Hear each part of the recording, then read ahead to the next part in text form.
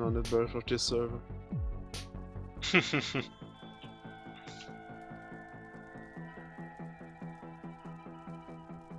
PK Bonanza. I would love to play a server like this where you get, or I would love if they change Inferno back to it where you get experience for killing players. And they should make it so even if you kill a lower level, then you get XP for it. Because back in the days it was only for higher levels.